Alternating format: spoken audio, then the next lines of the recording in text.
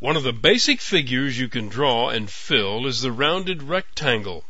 It's a rectangle and you position it like a rectangle, but its corners are rounded instead of square, and you have to specify in your program just how much the corners are to be rounded.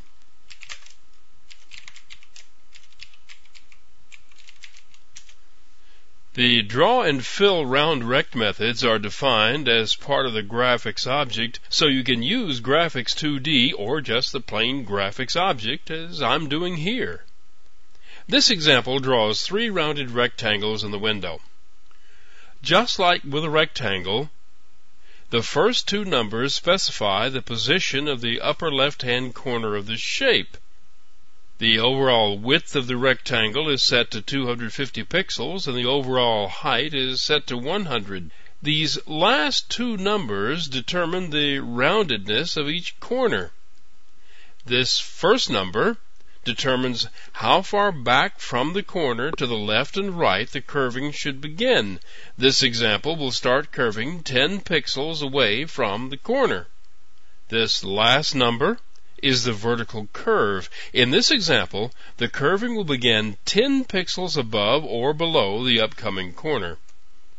Because these 2 numbers are the same, the curvature will be symmetric. This symmetric shape seems to be the most common, and it is a little easier on the eyes when used in a design.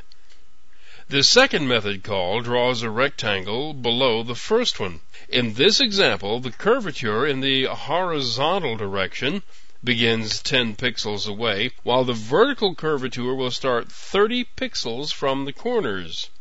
This rectangle is drawn at the bottom of the window. In this one, the horizontal curvature begins 50 pixels away, while the vertical curvature begins at 30.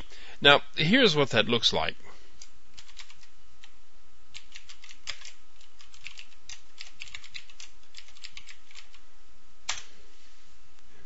Now, here you can see that the appearance of the corner is symmetric. Both the vertical and horizontal curves are beginning at 10 pixels away from the corner. And this one is not symmetric.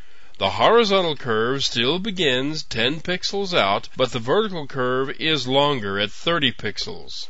And this third rectangle has a horizontal curve of 50 pixels and a vertical curve set to 30. Now, almost the same code can be used to produce a filled rounded rect.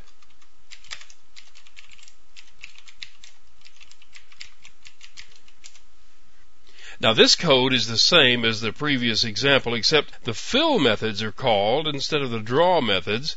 Also, a call to set color has been added, so the areas are filled with magenta instead of the default black.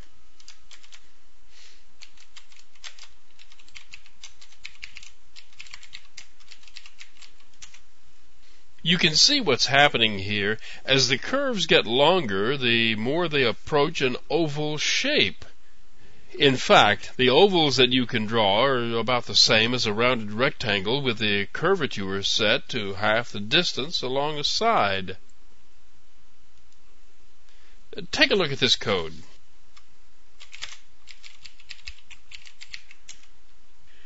This top figure drawn is a simple rectangle. The bottom figure is an oval of the same dimensions.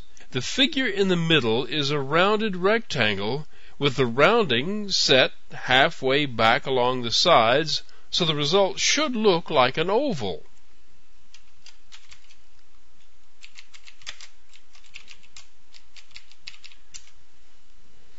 But it doesn't work out that way. As you can see, the figure in the center is not an oval, it's a rounded rectangle. This is because there is an internal limit in the rounded rectangle that disallows the curvature being extended back across half of the rectangle. It appears that this limit is about a quarter of the way across the rectangle, but it isn't documented, so it's not something you can depend on.